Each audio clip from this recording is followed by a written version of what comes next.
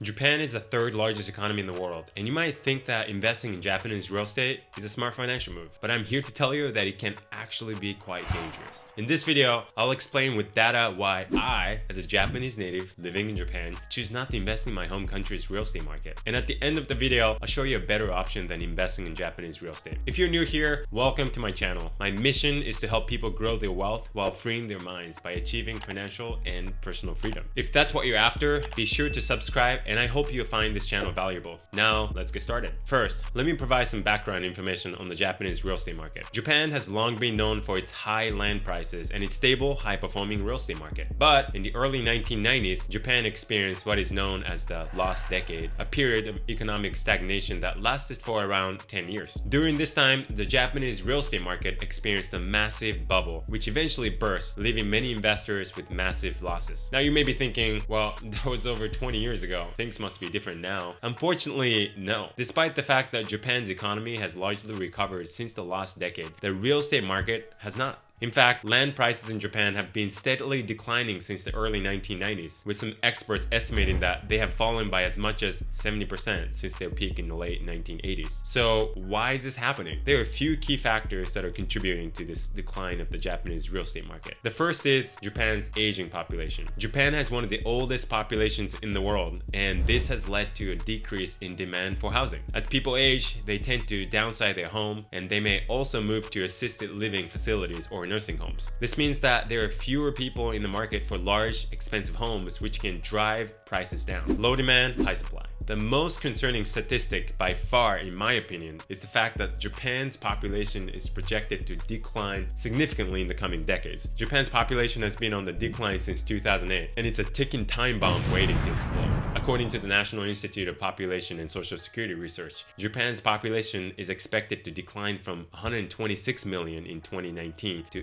88 million by 2065. This means that there will be fewer people in the market for housing, which can lead to further price declines. Additionally, the number of people aged 65 and older is expected to reach 38% of the total population by 2065, which could result in an increase in the number of vacant homes. Speaking of vacant homes in Japan, I just did a video on that, so be sure to check it out next. Another factor to consider is Japan's economy. While Japan's economy has largely recovered since the last decade, it has not been as robust as it was in the 1980s. Japan's economy is heavily dependent on exports, and as global trade has become more competitive, Japan has struggled to maintain its position as a major exporter. This has led to a decrease in demand for commercial real estate, which can also have a ripple effect on the residential market. Now let's talk about some specific statistics that illustrate the challenges facing the Japanese real estate market. According to data from Japan Real Estate Institute, land prices in Tokyo fell by 3.2% in 2020, making the 5th consecutive year of decline. In Osaka, land prices fell by 1.4%, and in Nagoya, they fell by 1.5%. Additionally, the number of vacant homes in Japan has been steadily increasing in recent years. According to the data from the Ministry of Internal Affairs and Communications, there will be more than 10 million vacant homes in Japan in 2023, up from 8.2 million in 2013. How is this happening? This housing glut has been compounded by weak demand for existing homes. Older homes are less popular with home buyers because many do not meet earthquake and energy saving standards. One industry observer said that this is a result of the government and the housing industry prioritizing quantity over quality. In fact, 7 million of the 53.6 million occupied homes lacked sufficient strength against earthquakes as of 2018, according to a housing policy paper adopted by the cabinet in 2021. In addition, 34.5 million units that had cleared new earthquake standards failed to meet energy saving guidelines. Previously owned houses account for only 14% of the market in Japan, compared to between 80% and 90% in the US. Unless their quality improves, the number of unoccupied houses will continue to increase. There are two ways to reduce the housing surplus in a time of failing population. One is to boost demand for existing homes, but it would be very hard to change the current market structure to one based on existing homes in Japan, knowing the Japanese culture. People in Japan tend to like owning new things, and that shows up in buying a home as well. The other solution is to promote the demolition of vacant houses. Owners of these vacant homes homes are often hesitant to demolish them because the property tax often increases when a residential lot becomes vacant. So the government needs to offer tax and other incentives to property owners if it wants to promote the demolition of vacant homes. Unless the government takes the lead in dealing with the housing surplus, the number of vacant homes that are just decaying away will only continue to grow. How about commercial real estate? According to a report by JLL, a real estate servicing firm, the COVID-19 pandemic has resulted in a decrease in demand for office space, with many companies adopting remote work policies. This has led to a decrease in demand for commercial real estate and could have a ripple effect on the residential market as well. Also, the pandemic has resulted in a decrease in tourism, which has had an impact on the demand for short-term rentals such as Airbnb properties. Sure, tourism is picking up now that the borders are open, but if you think you can make big bucks with Airbnb in Japan, it's not going to be easy. In Japan, you can only rent out your short-term rental property for 180 days a year. Finally, it's important to note that investing in real estate in Japan can also be very challenging due to cultural and legal differences, especially if you don't understand the culture and language. For example, the process of buying and selling property in Japan can be quite complex, and there will be language barriers that can make it difficult for non-Japanese investors to navigate the market. Alright, how is that for context on the Japanese real estate market? Those are some big red flags about investing in Japanese real estate. But perhaps the biggest reason why I don't invest in real estate in Japan is the lack of transparency in the market. In Japan, it is extremely challenging to get accurate information about a property's history, value, and potential. This makes it very difficult to make informed investment decisions, which can be risky and even dangerous. For example, in the US, we have websites like Zillow, Trulia, and Realtor.com that provide detailed information about properties on the market. You can find out pretty much everything from the price of the property to the taxes and how much you could potentially rent it out for based on the location, space, and the number of bedrooms and bathrooms. I have yet to find anything like this in Japan. You would have to talk to a real estate agent to find out a lot of this information, which adds many layers to this process. There you have it. This is the long list of reasons why I don't invest in Japanese real estate, and you probably shouldn't either. Now let's talk about why I invest in the US instead. There are several reasons why I believe that the US real estate market is a better option for investors, especially if you live abroad. First of all, the US has a much larger and more diverse market. There are many different types of properties available, ranging from single-family homes to large apartment complexes and commercial buildings. This means that investors have many more options and can find properties that meet their specific needs and goals. Another advantage of investing in the US is the transparency of the market, and this is very important. Unlike Japan, the US has a very open and transparent real estate market. Investors can easily access information through websites like Zillow, Trulia, and Realtor.com about a property's history, value, and potential, which makes it easier to make informed investment decisions. Another advantage is that the US has a very investor-friendly legal system. In Japan, the legal system can be quite complex and difficult to navigate, especially for foreign investors. There's a language barrier as well. In the US, however, generally the legal system is designed to protect investors and ensure that the rights are upheld. The biggest reason why I invest in the US is the potential for higher returns. While the US real estate market can be volatile at times, it also has the potential to generate much higher returns than the Japanese market. This is due to a number of factors, including lower property costs, higher demand, and a more dynamic market overall. In this video, I reveal how much my entire rental portfolio in the US makes, so be sure to check it out. Of course, investing in the US does come with some risks, especially if you're living abroad. One of the biggest challenges is that distance and the need to rely on property management companies or local partners. It's important to do your own research and find reliable partners who can help you navigate the market and manage your properties effectively.